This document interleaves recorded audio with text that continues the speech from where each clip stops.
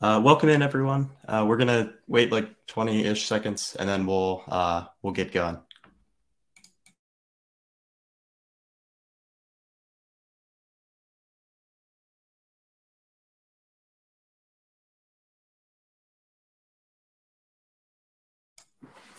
All right, I'm gonna get started. So my name is Søren Rood. I'm here with my colleague Reza Shabani. I'm a product manager, and Reza leads our data team at Replit. Today, we're here to showcase and talk to you about our new search engine. So as Amjad mentioned during his keynote this morning, as of 2 days ago, this is now live to 100% of users. So you can now search through the content of over 100 million public REPLs.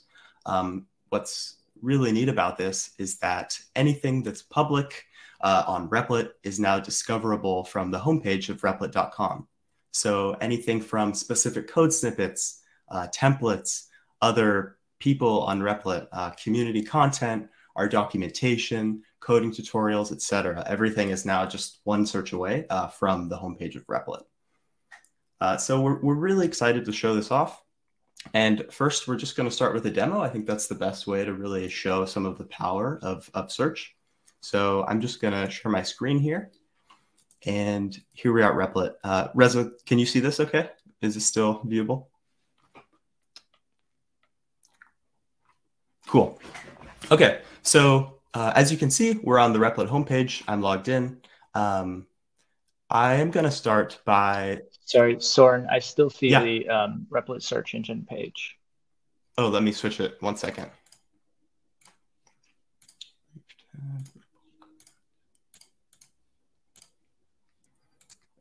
Okay, it's sharing. What about now? Yes, I see it. Okay, cool.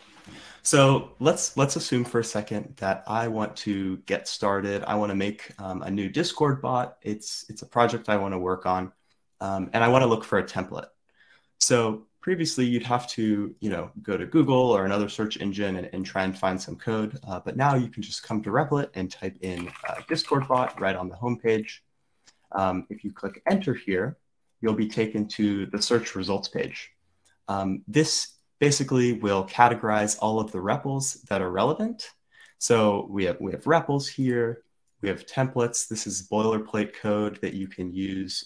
You can fork it. So as an example, Discord bot Python starter, if we wanted to click on this, you see that it has 21,000 forks. So a ton of people use this one. I'll go back. We have specific code snippets that are here as well. So if you wanted to just browse through some code that was related to a Discord bot, you could absolutely do this. You can look through users that have, this is a kind of weird example, but users that have Discord bot in their username or their name. If we click on this community tab, we'll see REPLs that have been published to the community. This is one of the social features of Replit. We see this one was made 2 years ago. If we wanted to filter and get something more recent, we could filter by the last month. And we would see, this was published 2 weeks ago. This was published 2 weeks ago. Here is our documentation. So anything that you click on this page will take you to docs.replit.com. So anything from tutorials, we see there's I guess a Telegram bot here, a Discord bot tutorial here, a Replit quick start guide. And then finally, we have tags. So similarly to how when you post something on a social media, when you post a REPL in the community, you can attach tags, and clicking on these will take you to the community that has REPLs with these tags. So right away, it looks like there's some pretty relevant stuff in here. If we wanted to look at this JavaScript Discord bot starter, this seems like it would be a really good place to start. This has been forked 6,000 times. And then here's this Python one here. So I'm going to go back to the homepage. Let's assume that I am a new programmer and I want to go to Replit and I want to learn how to program. I've never programmed before. So I'm going to, let's pretend that I want to learn Python. So I can type learn Python. So on the REPLs page, there is some relevant stuff right away. So learn Python dictionaries. There is a machine learning template here. But where I think we'll find the most relevant content is at the Docs tab. So here you can see there's this quick start guide, getting started with Replit. There's some Python examples. And right here, there's a tutorial called Building a Game with Pygame. So if I click on this, we'll be taken to docs.replit.com. This is a intro, beginner-friendly game tutorial. So if you wanted to, like I said, if you've never programmed before and you type "learn Python," you can find one of our tutorials. I want to point out that something that's pretty cool about this is previously this tutorial was kind of buried. It was hidden. You couldn't really get to it really easily unless you knew that our documentation had tutorials, and even then you'd have to scroll all the way down to this tutorial section, and not all of these are beginner friendly. So just being able to search "learn Python" from the homepage and have this be discoverable is something that we're really proud of. So I'm going to go back to the homepage. And one last thing I want to search here is games.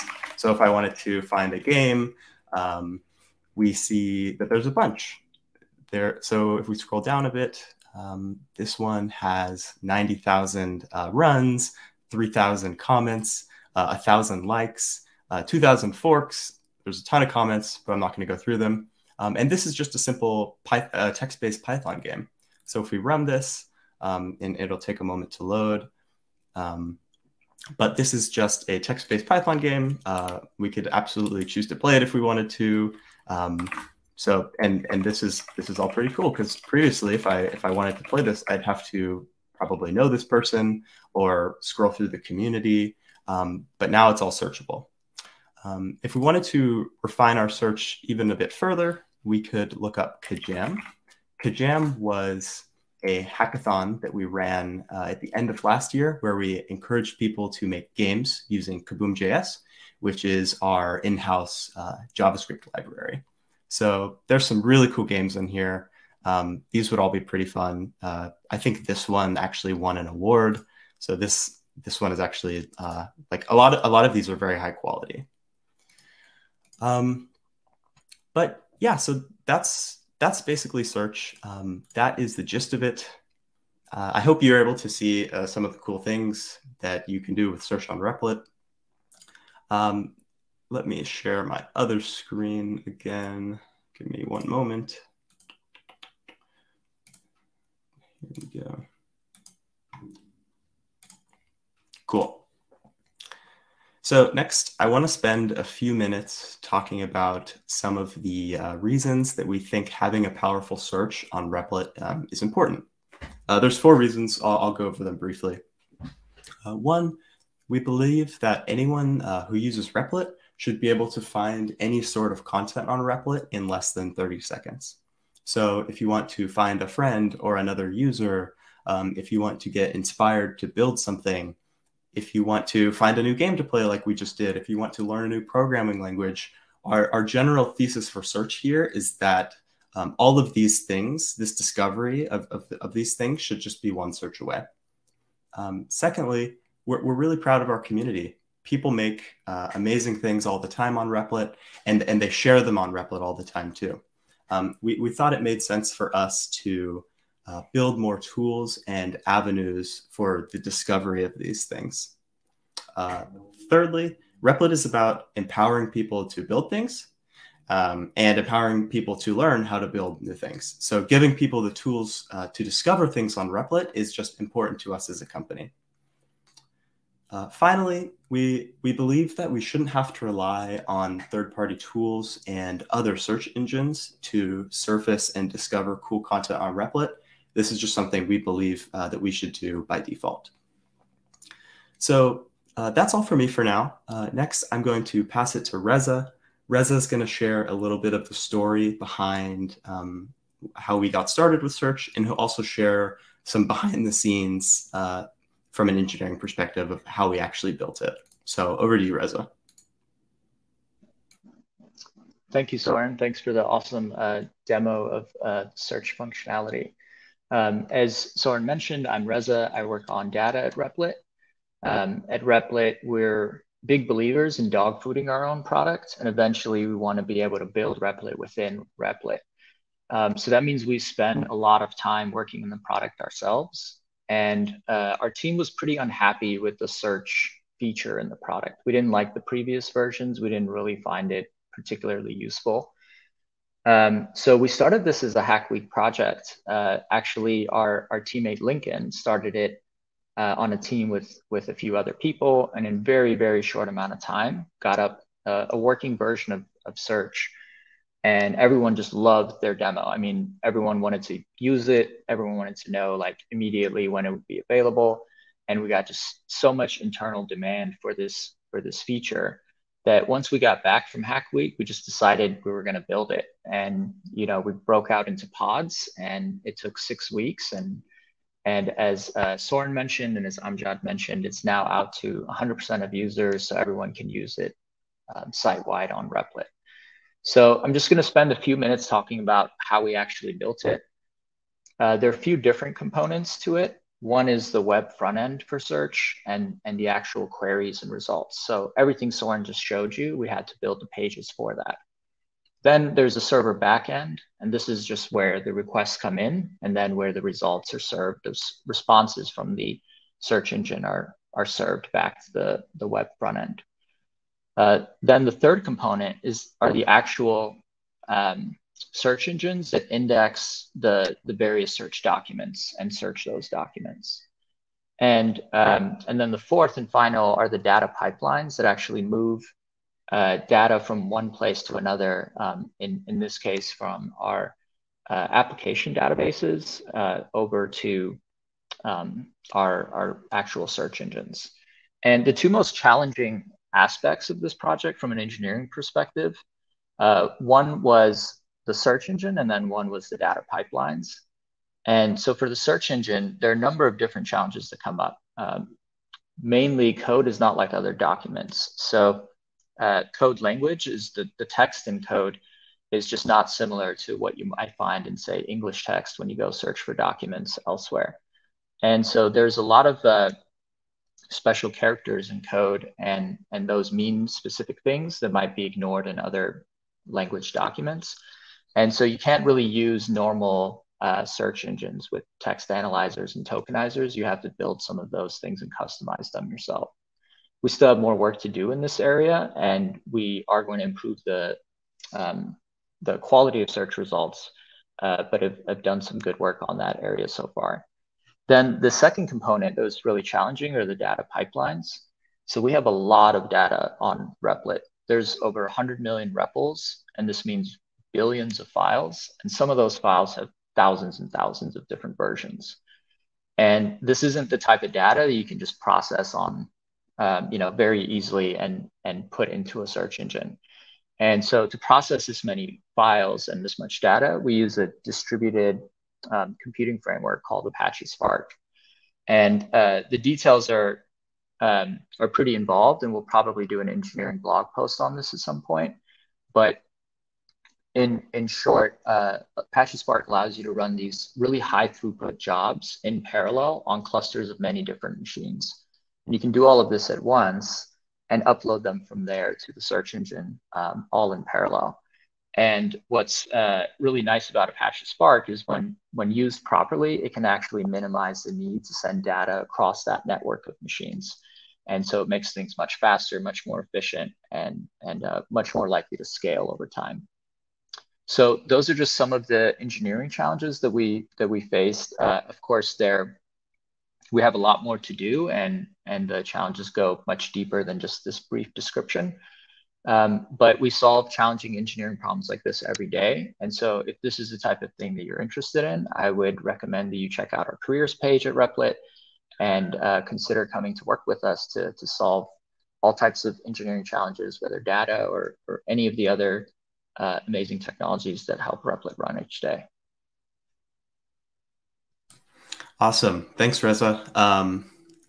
So for the next 5 to 10 minutes, we'll stick around. If you have any questions about search in its current state or kind of what the next steps are, we would be happy to share and answer as best we can. I see a question about any plans on being able to unlist REPLs from search. This is a hard one. Internally, we've been discussing the possibility of making private REPLs free. I don't have a concrete update on this yet, but I think that would probably be the way to unlist REPLs. You would make it private, but right now you can't do that. I guess one other thing is that currently you can only search through the contents of published REPLs, and so this is in part because we feel that if you publish your REPLs, that's kind of a way of wanting other people to see it out there in the community forum and page. And so for now, if you have a published REPL and you don't want it listed, you can just unpublish that REPL. But as Søren mentioned, I mean, this is something we're discussing internally and want to figure out the best way that makes our users happy on Replit.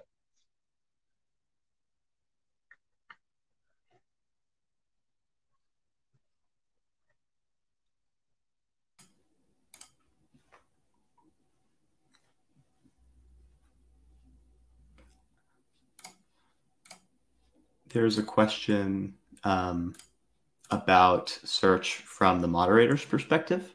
Ironclad asks, will it be possible to do a safe search for this? I figured out there's a blacklist of words, but it makes it harder for some users to report certain REPLs. Yeah, I think one of the clear next steps for us in terms of like community and content moderation is giving moderators and admins a little bit more authority over what types of results they get when they use search. So yeah, I think removing some of the disallowed search terms for moderators and admins is something we will do. But since we just released 2 days ago, like we're still really early in this process. Search is one of those things that will keep getting better as people use it. This is our first time building something like this, so it's a huge learning process for all of us. But to answer your question, yes, that will be something that exists sometime soon.